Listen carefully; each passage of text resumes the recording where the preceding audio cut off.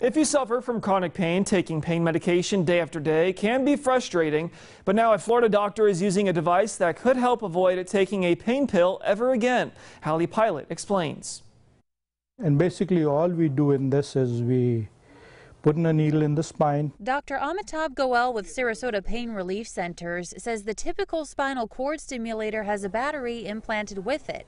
Stimwave, he says, is different. And we were the very first people to use it in Sarasota and the surrounding counties. No battery gets installed under the skin, making it minimally invasive. There's a power source that's put on the skin that can feed into the wire directly. Because of that, he says it can be used anywhere in the body. We've used it in the knee, shoulder. In Garrick Plonzinski's case, the foot, after 5 years of pain. They did the temporary implant first, and after the first day I was 99% pain-free, which was absolutely amazing. Dr. Goel says Stimwave could be for you if you have chronic nerve pain and feel like you've exhausted all your options. And they're usually on significant doses of narcotics. I've been taking so many Tylenol. Dr. Goel says the procedure aims for 50% or more pain relief. For Plonzinski, this is a whole different ball game, so it was so awesome when I was finally able to stand on my feet and like, holy cow, there's no pain. It is very gratifying. This is what